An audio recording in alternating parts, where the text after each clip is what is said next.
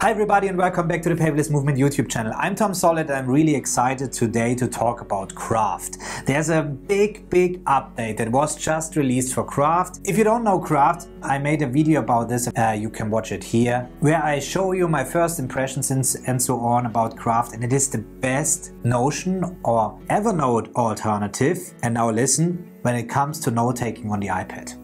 It is really strange when I go to the social media and I read something, what's the best note-taking app? And people answer Notion or Evernote or Notability, GoodNotes. Why do you answer this?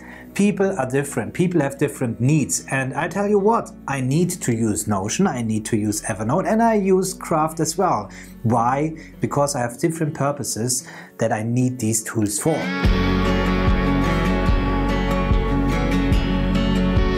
So for example, Evernote I'm using solely for document scanning and management. Notion I use for database build-up and cross-connection of databases. This both is not possible using Craft. So if people tell me, oh, I switched from Evernote to Notion because it's so much better. Yeah, it might be better for you because you might use it for note-taking. It makes sense. But if you would use it for document scanning, it's a dead end on Notion. So that's the same for Craft. How do I use Craft?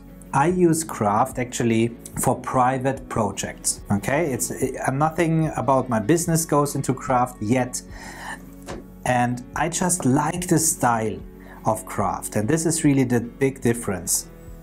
And there we go, I have all the information there, it's beautifully laid out, I can just go here, I have all the information there, and it just looks awesome. This is the reason why I'm using Craft. I have fun creating these projects, and they have a secret link that I can use, and I was able to publish it to the web. So this was all functionalities that I could do with Notion or Evernote as well. Something that many Apple-only tools rarely offer that proper as Craft. On the other hand, it is tightly integrated into iOS and iPadOS and the macOS. So this means you can use Craft really on all the different devices, and it takes advantage of the built-in functionalities that we have here. And we have these great looking sections here, and the big difference is really that when we integrate other pages, something that we can do in Notion as well, it shows you the previews of these pages. So I click on here, we jump to this page,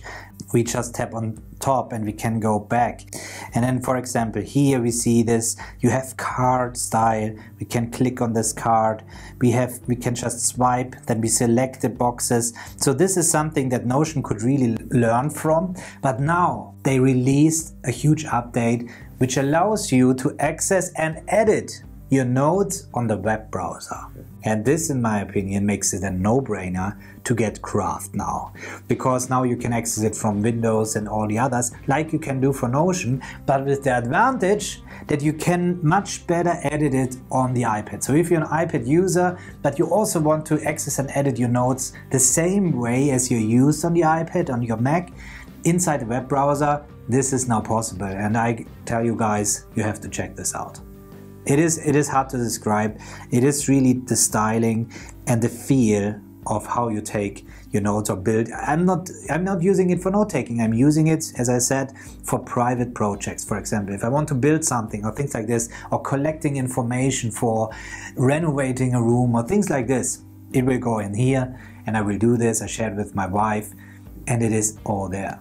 So make sure that you check this out, and if you're a Craft user already and you didn't know this yet, make sure that you check out the new web editor.